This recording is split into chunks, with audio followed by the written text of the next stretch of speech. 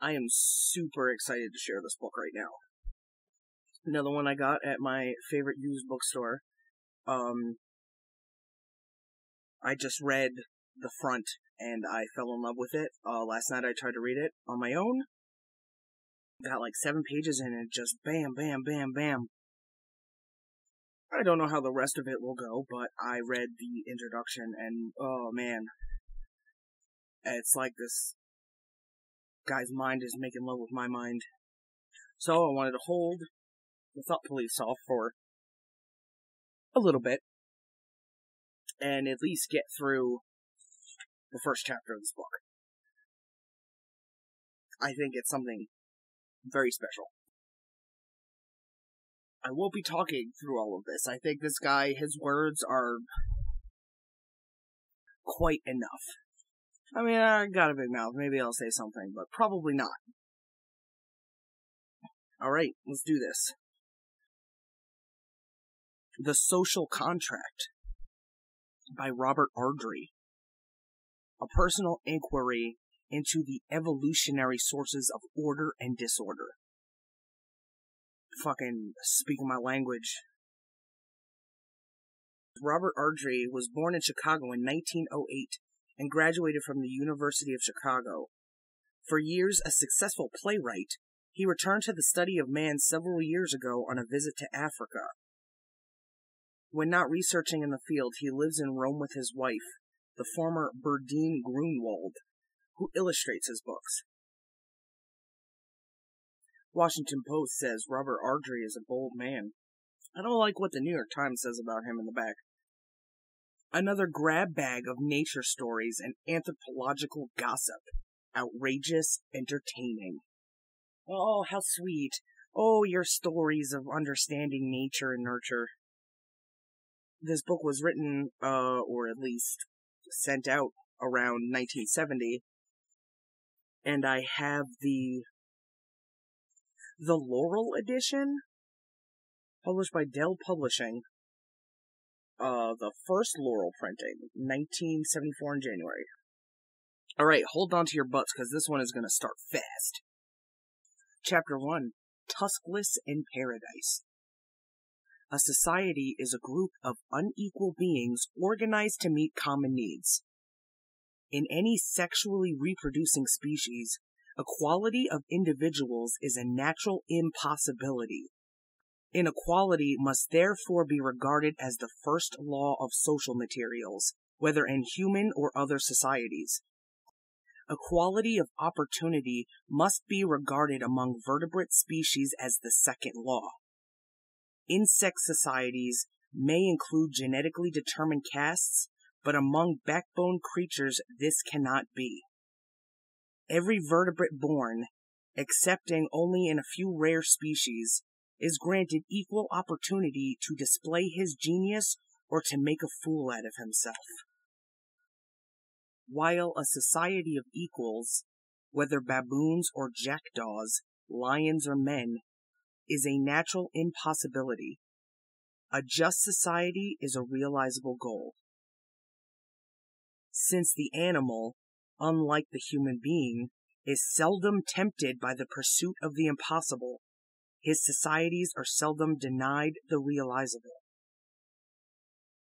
The just society, as I see it, is one in which sufficient order protects members, whatever their diverse endowments, and sufficient disorder provides every individual with full opportunity to develop his genetic endowment, whatever that may be. It is this balance of order and disorder, varying in rigor according to environmental hazard, that I think of as the social contract. And that it is a biological command will become evident, I believe, as we are inquiring among the species. Violation of biological command has been the failure of social man. Vertebrates though we may be, we have ignored the law of equal opportunity since civilization's earliest hours. Sexually reproducing beings though we are, we pretend today that the law of inequality does not exist. And enlightened though we may be, While we pursue the unattainable, we make impossible the realizable. The propositions that I have put forward are not self-evident. Were they so, then there would be no need for me to write this book, or cause for anyone to read it. Neither do I put them forth as subjects for immediate acceptance or rejection, immediate digestion or expectation of instant nourishment. Indeed, like uncooked rice, they are quite indigestible. But in the course of this inquiry, you and I will do a bit of cooking and see what comes of it. And so, to begin with, I suggest that we content ourselves with simply lighting our fire. Let us inspect the dream that has brought to the climactic years of the 20th century the assurances and rewards of a madhouse. The philosophy of the impossible has been the dominant motive in human affairs for the past 2 centuries. We have pursued the mastery of nature as if we ourselves were not a portion of that nature. We have boasted of our command over our physical environment, while we ourselves have done our urgent best to destroy it. And we have pursued the image of human equality as citizens of earlier centuries pursued the Holy Grail. The grand escapade of contemporary man can be denied neither excitement nor accomplishment. Out of our dream of equality, we have lifted masses from subjugation, moved larger masses into slavery. We have provided new heroes, new myths, new gallantries, new despots, new prisons, new atrocities. Substituting new gods for old, we have dedicated new altars, composed new anthems, arranged new rituals, pronounced new blessings, invoked new curses, erected new gallows for disbelievers. We have reduced sciences to cults, honest men to public liars. We have even reduced the 18th century vision of human equality, glorious if false, to a more workable 20th century interpretation, mediocrity, inglorious if real. Fundamental though the natural impossibility of equal beings must be to this inquiry, still it is not all. And if we are to glimpse a social contract leading neither to tyranny nor to chaos, then I prefer at first to consider it simply as a fraction of a larger delusion. The philosophy of the impossible rests on an article of faith, that man is sovereign, and the Greeks had a word for it, hubris. To lift your head too high is to challenge the gods and to risk a few thunderbolts assaulting your skull. The skeptical Greeks, never excessively infatuated with gods themselves, turn less to supernatural than to natural explanations of why the world is the way it is. Yet never from the early times of the Ionian philosophers down through later excursions and controversies of the lively Greek mind am I aware of presumptions that man could master nature. Even Protagoras' celebrated statement that man is the measure of all things seems to have been intended more in praise of the individual than in denial of forces larger than man. As in Western thought, various tides have swept this bay, assaulted that promontory, or, receding, have bared undistinguished flats. So we have turned now to gods, now to God, again to nature and its laws for satisfying answers. Our postures have varied from the compliance of slaves to the confidence of sailors. At our best, we sought solutions of relevance to man. At our worst, we avoided them. But never, till modern times, did men in any significant number presume a human sovereignty much larger than the human shadow. Never did we risk the Greek hubris and a shattering knock to the head. The conquest of outer space, for a most inquiring Greek, would, as a phrase, have seemed as dangerous a possibility as it remains, in all fragility, a phrase of small reality today. The Big Brag preceded the Big Bang as a human possibility.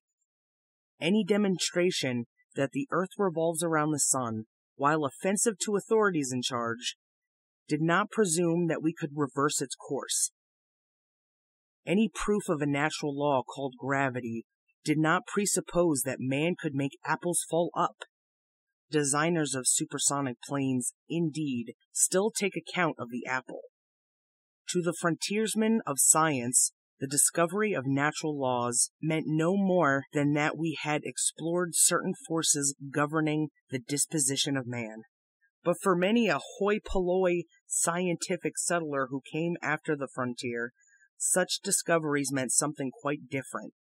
Man could master nature. 18th century rationalism, while dispensing with the supernatural as a governing force, left a vacuum that not all the encyclopedists could fill.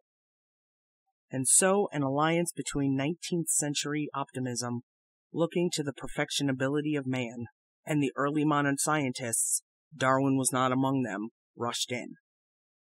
And the sovereign rule of materialism came about. Man, with the aid of science, could do anything. As materialist were the socialist philosophies as the capitalist. Uninhibited by laws natural or divine, we busied ourselves with the building of paradise. And no mean thing is this paradise of the impossible. Could animals dream, then our material heaven might well be the stuff that their dreams are made of. The small-brained hominid, dragging himself through millions of years of our evolution, may well have longed for supermarkets, yet he, I suspect, even facing the hostile African night, had a sense of certainty, and we have none. A philosophy of the impossible is indeed no philosophy at all, and a paradise lacking a philosophy is one of uncertain future. Aimlessly we prowl our highways, teach or attend our classes, swallow our drugs or our television dinners, quarrel, fornicate, fear our children, sigh for the unfortunate and avoid their presence, envy the fortunate and court their approval, work to forget our meaningless lives, drink to forget our meaningless work, purchase our pistols, deplore all wars, and praise the dignity of man. It cannot be said that man, installed in his self-made heaven, has lost his dignity. The buffalo, small of brain, peering out of the African bush, commands dignity. Nor can it be said that if we have made mistakes we cannot learn. The amoeba can learn. Back in the 1920s, an experiment was arranged in a darkened room whereby an intense beam of light barred the movement of amoebae. Among the brainless students, there was one who never learned. On trial after trial, it persisted in its effort to cross the beam of light. But there was one who tried just 5 times and never moved in that direction again. Not only organisms lacking the least brain or nervous system could learn, but, significantly, there was a wide variation in their gifts. We have our dignity, which is the dignity of living beings. If we have made errors, then, since the amoeba can learn, there must be among us those likewise gifted. But what is it we must learn? In another time we should have taken our troubles to the priest in a certainty of faith, but the faith is gone, and the priests are missing. Man, omniscient, omnipotent man, has none to talk to but himself. And worst of all, it is how we wanted it. Who will save us? Who will inform us? We turn to science, our sole religion, our one maker of miracles. It is science that educates the rivalries of nations, dictates economic triumphs, decrees disasters. It is science that, with cosmic disregard for human faith, adjusts the balance of military terror, now this way, now that. It is science that saves lives here, destroys them there, perfects new means of postponing the grave, new means of making life unendurable. It is science that, with perfect casting, has assumed the role of the unknown God. Yet were I the scientist, not science, but the breathing, aching scientist who suffers from indigestion and achieves the respect of all but his children, And were I asked to save us, then I think I should put on a false mustache and other appropriate disguise, go out the back door, and vanish like some extinct bird over a former horizon. Yet it is not quite so, for what God has granted, God may take away, and it lies within the power of that present God, the individual scientist, to withdraw from mankind the illusion of sovereignty that science, in partnership with obsolete philosophies, has created. But courage as much as competence must be the endowment of such a rebel God. Natural law has been variously defined as it has been variously abused. It might be described, in contrast with civil law, as the kind of law you discover only after you have broken it. Such is the predicament of contemporary Homo sapiens who, looking about at this program of disaster, asks, "What did I do?" His refuge may lie in social paranoia, such as that so favored by the young. It is somebody else's fault. But the mature must inquire more deeply. What did we do that was wrong? And there is coming about in our time a generation of scientists who, granted the courage, have the power to answer. A natural law is one made not by state, not by religious authority, not by man at all, but one which human reason may investigate, recognize, and prove. Natural law has been invoked by many, by kings, for example, to support their right to rule, but without proof. The ease with which natural law has been enlisted to invest with sanctity many a position of the status quo has given the term a bad name in our time. Yet natural laws exist, and they lie beyond human power to veto or amend. Unlike other laws, they deal impartially with big-brained man or small-brained African buffalo, and it should be science that can identify them for us. Yet, to the bewilderment of the layman, scientists, as we shall see, do not provide the same answers. There is nothing new about passionate divisions within an accepted religion, but these are troublesome times for the sciences. A generation of paleontologists, Raymond Dart, Robert Broom, L.S.B. Leakey, has demonstrated that man's evolution from some gentle ancestral forest ape is not what it is thought to be in Darwin's time. A generation of ethologists, pioneered by Konrad Lorenz, Nico Tinbergen, C.R. Carpenter, has shown the behavior of animals in a state of nature to not be at all as we presumed. A generation of population geneticists, C. Wall Wright, J.B.S. Haldane, Sir Ronald Fisher, has altered beyond recognition our former concepts of heredity. A generation of biologists, among them Sir Julian Huxley, George Gaylord Simpson, Ernst Mayr, has synthesized the advance of this century with older Darwinian theory to produce a new biology so revolutionary as to remain beyond the grasp even of some of its contributors. Few members of the natural sciences, however, would today dispute the evolutionary continuity of man and the natural world, or uphold the proposition that for man exists one fate, for nature another. Difficult it may be to part with the convictions of 2 centuries, and for some it is impossible. Yet part with them we must, for while the conviction of human sovereignty has led us to dare and aspire, it has led us likewise into the age of anxiety. 1970. We build paradises in which we have no faith.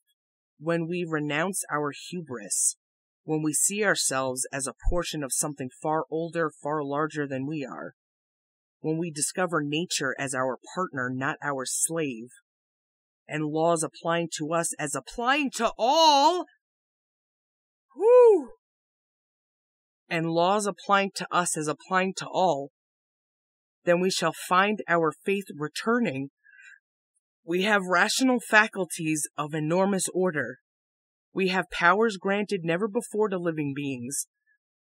But we shall free those powers to effect human solutions of justice and permanence only when we renounce our arrogance over nature and accept the philosophy of the possible. The Twilight series never made me cry this much. I ain't never read that shit. Since we are inspecting man as a portion of nature, the capacity for lying should not be skipped. A few students of human language have applied that only through the complexity of our communication has the telling of lies become possible. I seize on the happy opportunity to announce that lying is a natural process. Man has enough to answer for. He need not answer for this.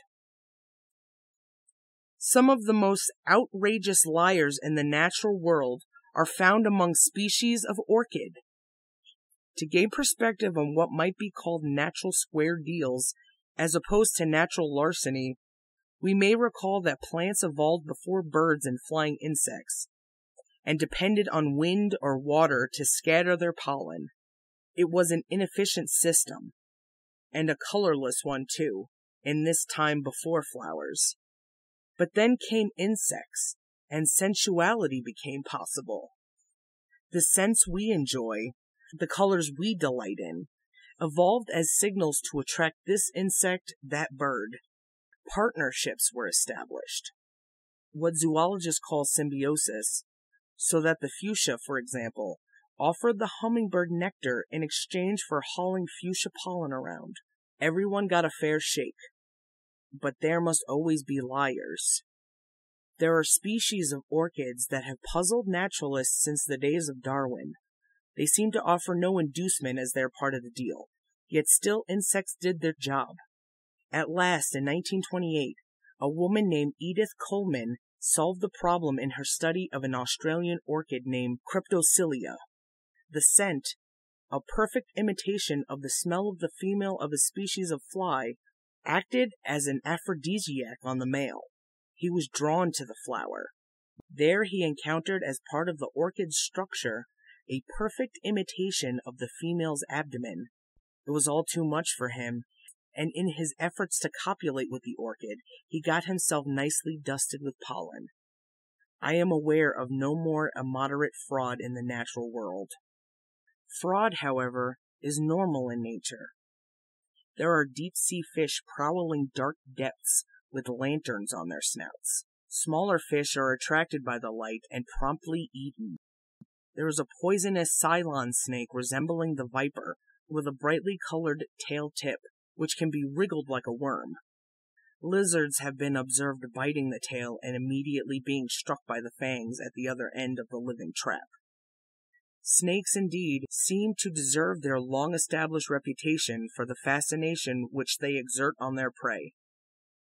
A Madagascar snake called Langaha nasuta has a weird structure on its head resembling a finger, which it slowly moves as it approaches its victims. The victim normally stares too long. A South American snake, Oxybelus, has achieved total mastery of the unacceptable. It is a tree snake, and except for a vivid neck, its body resembles a vine. The top is olive, the underside cream, and on its side is a black horizontal line. The tongue has precisely the same color scheme, and when fully extended from its slender snout, seems a part of the body. Prepared now to be fascinating, Oxybelus begins to expand and contract its vivid neck, achieving in the process resemblance to nothing on this earth. Reliable observers have reported lizards hesitating, approaching. The only word is anthropomorphic, perplexed, and struck. Not all the wonders of natural fraud are the property of villains, however. Many a lie is told on behalf of the potential victim. The tropical fish called Chectodon, for example, has spots resembling eyes on either side of its tail. It swims slowly backwards, apparently head-on. But if a predator strikes at it, the fish is off at high speed in the proper direction. All camouflage, indeed, is deception. That both fish and seabirds tend to have white undersides to provide camouflage against the sky from an underwater point of view has long been assumed. The proposition was demonstrated during World War II, when British planes on anti-submarine patrol improved their records by painting the plane's undersides white. It is further confirmed by a mixed-up creature, the Nile catfish, who through some unhappy mutation got his white on top and the dark beneath. He compensates successfully by swimming upside down. In terms of duplicity, the Ceylon shrike has perfected a lie of utmost complexity. The bird's full name is the Ceylon black-backed pied shrike, and its ways of nesting were described almost 30 years ago by W.W.A. Phillips in the ornithologist journal Ibis. As a site for their nest, the parents choose that most conspicuous position, the bare open fork of a branch. Here they build a tiny cup of fiber, plastered all about its outside wall with lichens bound by cobwebs. At a distance of a very few feet, the 2-inch nest cannot be distinguished from a knot in the branch. This, however, is only the foundation for prevarication. In the Ceylon shrike, one finds a perfect evolutionary union of body, culture, and behavior. The parents are black and white. The young are mottled color, blending precisely with the appearance of the lichen-plastered nest. But it is the behavior of the young that leaves the observer in awe. There are usually 3, and when the parents leave the nest, the young sit facing the center, immobile, their beaks raised at a sharp angle and almost touching in the center. The tableau presents the most exquisite imitation of old splinters at a break in the branch, and the young will not stir until the parents return.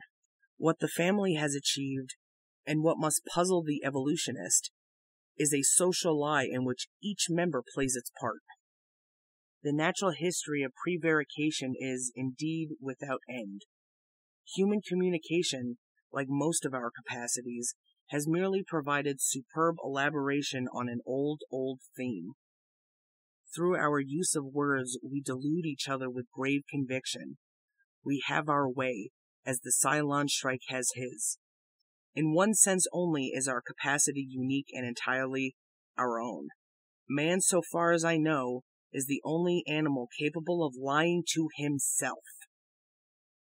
That we lie successfully to each other is natural. That we successfully lie to ourselves is a natural wonder.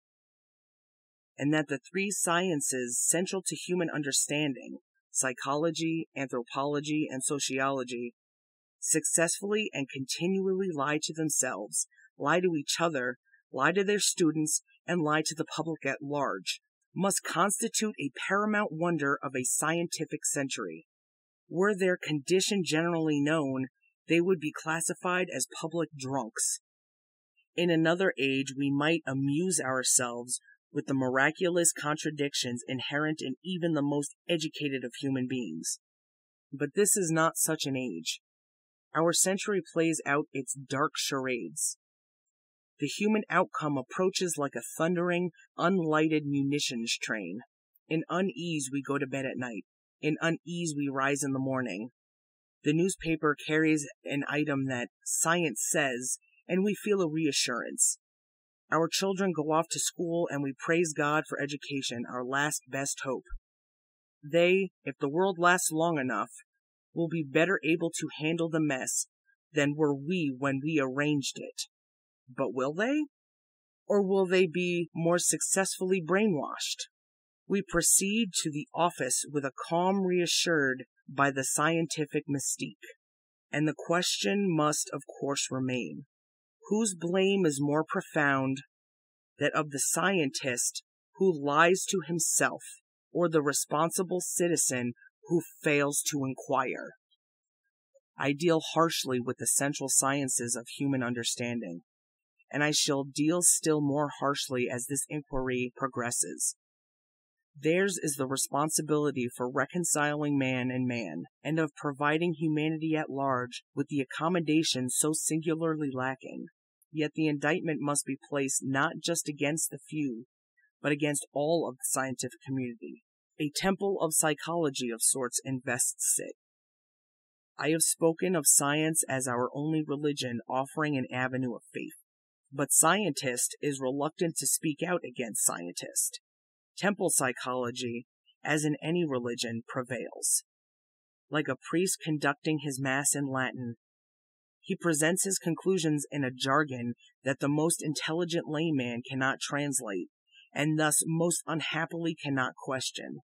Like a participant in some tribal ritual, the scientist conceals his personal identity behind the stylized mask of his trade.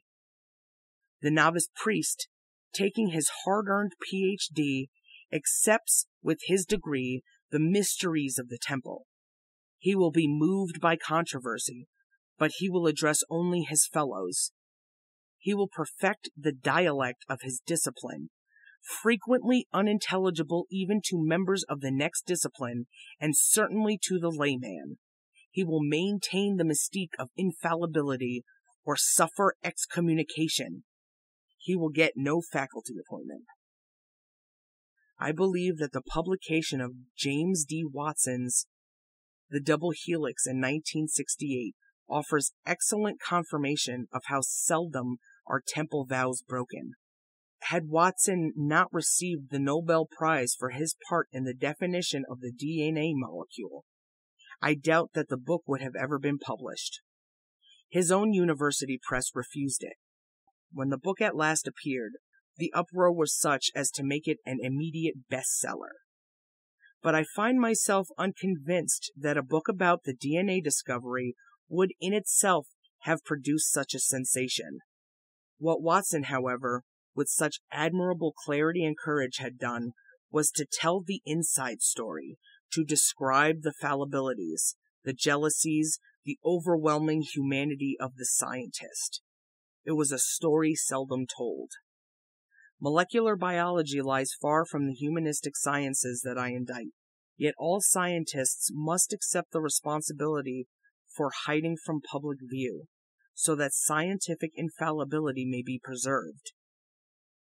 The picture that so many know so well. It is the picture of cultural anthropology, behaviorist psychology, and environmentalist sociology like three drunken friends leaning against a lamppost in the enchantment of euphoria, all convinced that they are holding up the eternal light when in truth they hold up nothing but each other. Each is no more than a school of science, a division of the discipline each dominates. All hold to a central assumption that the human brain owes little or nothing to the evolutionary experience. The sociologist since the days of Durkheim denies biological influence on our social arrangements, and in a bastard paraphrase of Protagoras, maintains that the proper study of sociology is sociology. The behaviorist maintains that all of the human behavior is predicted by the conditioned reflex, that the baby born comes into this world a tabula rasa, with neither genetic prejudice nor inborn identity, and will act as did Pavlov's salivating dogs in predictable response to association of punishment or reward. Man is clay, no more. Harvard's B.F. Skinner, with his reinforcement theory, is today the czar of such psychology. Cultural anthropology, the third of the sciences, maintains that man is a product solely of his culture. Why the young of our time revolt against the culture that presumably created them is a question for which our anthropologists provide no direct answer. Yet these three sciences of human understanding dictate the education of your children and mine, since they dictate who will receive a PhD and become our children's teacher. A true establishment exists, a mutual aid society like the three drunks under the lamppost. B.F. Skinner may turn his attack on Europe's greatest student of animal behavior. Konrad Lorenz's On Aggression could be seriously misleading if it diverts our attention from manipulable variables in the current environment to phylogenetic contingencies which, in their sheer remoteness, encourage a nothing-can-be-done-about-it attitude. For the reader unable to cut through the jargon, I give my word that the psychologist Skinner is defending environmentalist sociology. our distinguished cultural anthropologist, Ashley Montagu, in an attack on one of my books, makes the remarkable statement: "The notable thing about human behavior is that it is learned. Everything a human being does as such, he has had to learn from other human beings." Professor Montagu is coming to the aid of Professor Skinner. In its qualities of reciprocal reinforcement, the Mutual Aid Society seems all but invulnerable. Dissenters exist.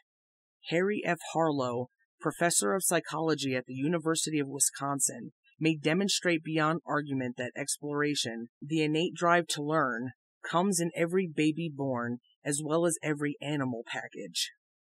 Yet the learning theory of reward and punishment carries on. Zoologists at the University of California at Los Angeles may demonstrate beyond argument that without reward or threat of punishment, little wild rodents will learn in such measure as to dazzle the human being. Skinner prevails.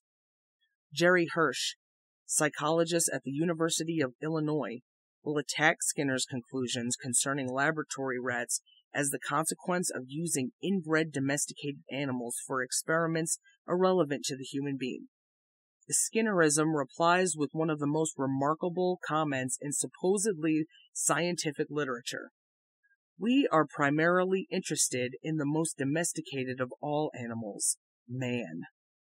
Yet throughout all the natural sciences, the definition of a domesticated animal is one that is the product of controlled breeding, which man, aside from a few temporary and unsuccessful efforts in the periods of slavery, is not.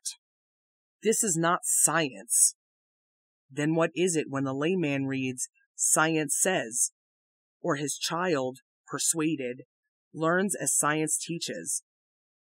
It is the inheritance today of the 19th century devotions of Bishop Wilberforce throughout his debates with Darwin's discipline T.H. Huxley.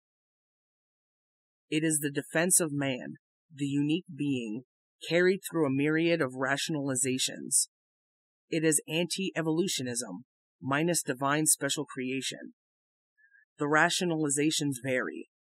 There is the appeal to culture, such as we made in 1960 by Marshall Sahlins, one of the younger leaders of cultural anthropology.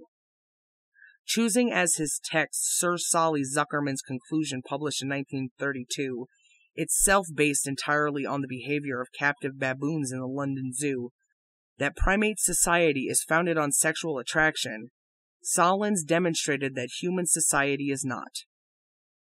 In a notable issue of the Scientific American, September 1960, he presented as scripture, "There is a quantum difference, at points a complete opposition, between even the most rudimentary human society and the most advanced subhuman primate one.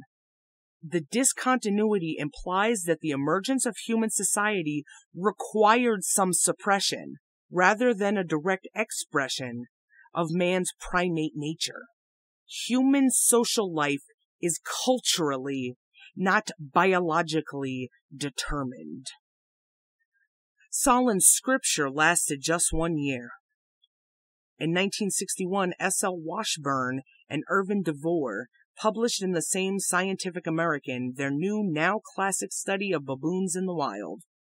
Washburn is professor of anthropology at Berkeley, and though on rare occasion I may argue with him, I regard him as our greatest anthropologist. DeVore was his student and today is a professor at Harvard. For 10 months they had watched baboon troops in East Africa.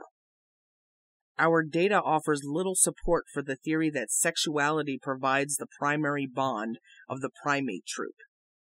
They quote Sahlins on the sexual magnet. Our observations led us to assign to sexuality a much lesser, even at times a contrary role. Throughout the 1960s massive study of primate societies, to which we shall continually be turning in this investigation, offered confirmation of the Washburn-DeVore conclusion. J.J. Petter's studies of various lemur species in Madagascar showed short sexual seasons, yet tight all-year societies. The same was found true of Japanese and rhesus monkeys. George Schaler's mountain gorillas, in bands as large as 27 under the absolute control of a single dominant male, showed low sexual activity. In 466 hours of observation, Schaler watched copulation twice, both times on the part of subordinate males in the presence of the board leader.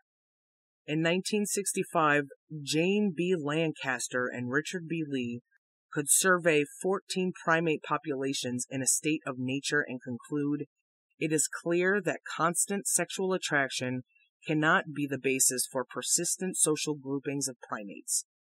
The following year, the Harlows wrote of the demise of the sex theory, and what in the meantime had happened to the discontinuity between human and animal societies, and to the corollary that human social life is culturally, not biologically determined. Nothing. Sociology and cultural anthropology carried on as if nothing at all had happened, and with equal poise they ignored the inroads of linguistics. A rationalization comparable to that of Solon's rests on language and the human capacity for verbal communication as evidence for cultural independence from our evolutionary background.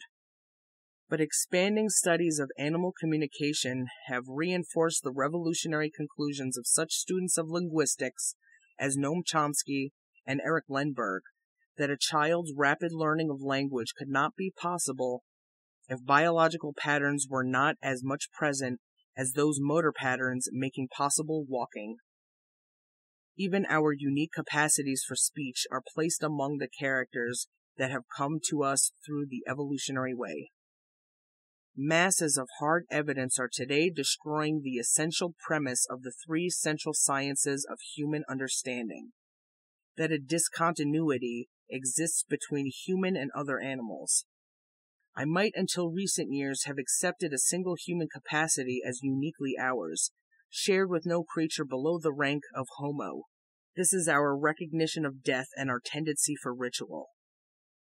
In African Genesis, while stating my suspicion that students who subscribe to animal limitation usually turn out wrong, I still accepted the prevailing opinion that no animal recognizes death. Then in later years, I encountered again and again the elephant story, and I turned out wrong. It is a remarkable fact that the four animals looming largest in human consciousness, the lion, the wolf, the bear, and the elephant, remain largely unstudied. George Schaler's 3-year observation of the lion in East Africa, recently completed and to be published in the next year or so, should take its place as the most important and exciting study ever made of an animal species in the wild. But our information on the wolf is spotty, on the bear all but non-existent, and on the unfathomable beast, the elephant, just sufficient to make one yearn for the time when somebody with superhuman strength and ingenuity comes to know him the way Tinbergen knows herring gulls. Two scientists, Richard Laws of Cambridge and Irvin Buss of Washington State University, are generally accepted as our ranking authorities on the vast gray giants. Both, however, are ecologists and have devoted their principal efforts to observation not of elephant behavior, but of the elephant's disregard for niceties of relationship to his environment. But in 1963, I ran into Buss in western Uganda during the course of one of his tours of duty, and for the first time heard the elephant story. Built somewhat on the proportions of an elephant himself, Buss would command authority even were it not for his scientific reputation. At the time, the American scientist was experimenting with means to map the movements of elephant herds. It is the capacity of the elephant, despite his size, to vanish into clear equatorial air that makes study so difficult. During a later season, accompanied by a photographic party, I encountered a herd of 60 in the bottom of Tanzania's Rift Valley. It was too late for picture taking, so we sat in the middle of the revolving mass, making ourselves as inconspicuous as possible, while we planned photography with the morning's first light. But by morning they were gone. During the night, they had climbed the 2,000-foot wall of the valley and vanished onto the escarpment. It was the kind of problems Bus faced.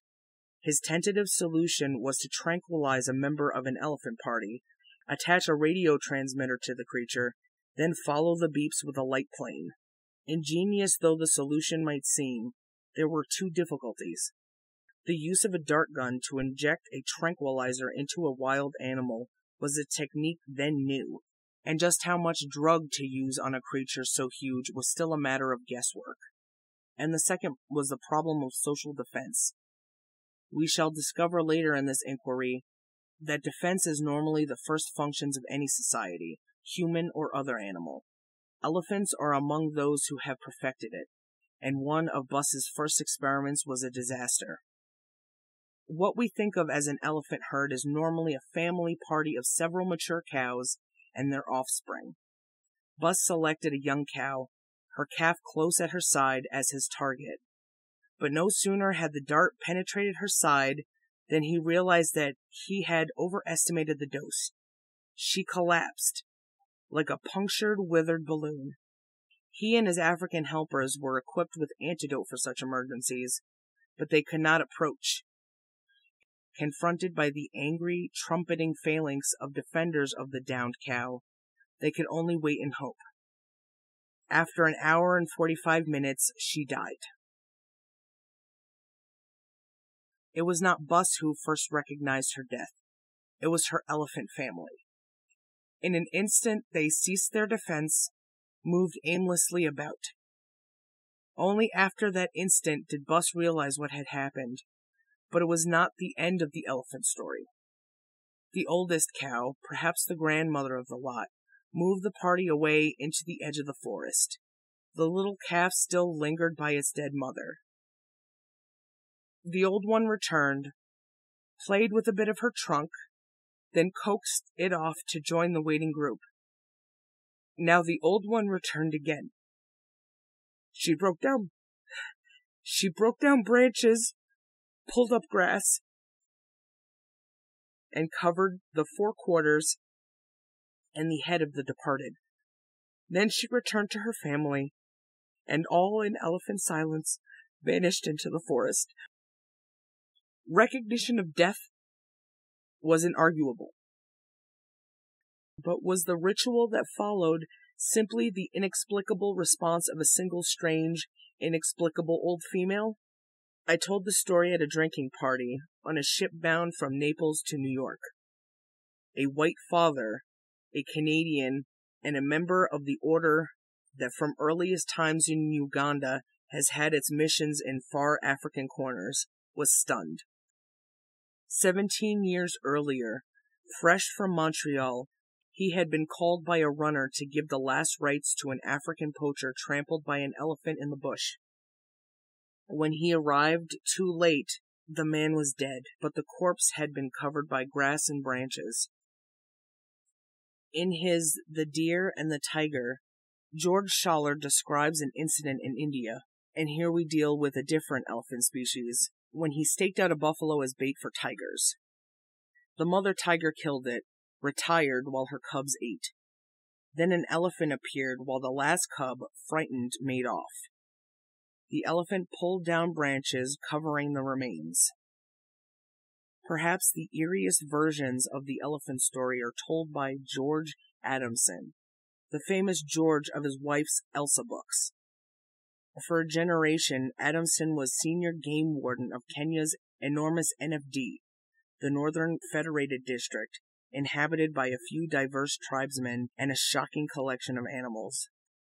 I have no friend who knows more about animals in their natural ways, or whose varied experiences are recalled with such objectivity. Adamson recalls, for example, a native woman on the long walk home who collapsed beside the road exhausted. She woke in terror to find herself surrounded by elephants feeling her with their delicate trunks. While frozen she lay, they covered her with branches.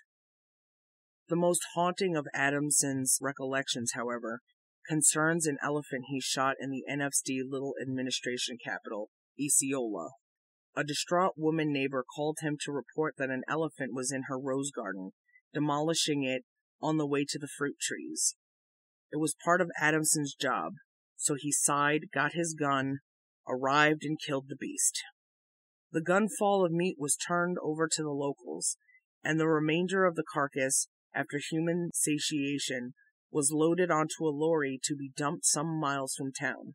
There, hyenas would clear up the rubbish. This they did, but some days later, elephants appeared in the demolished rose garden. One carried the shoulder bone of the deceased. The shoulder bone was deposited precisely where Adamson had killed it. 10 years ago, all such stories would have been dismissed as hunters' anecdotes. They can no longer be so dismissed, nor can those defenders of the last stand of the philosophy of human uniqueness ignore indefinitely the mysterious legacies that lie within us. Whew. That was a lot. That was sad. I don't really want to say too much. I don't know if the language was a little weird. That guy writes really weird. There's not a lot of commas.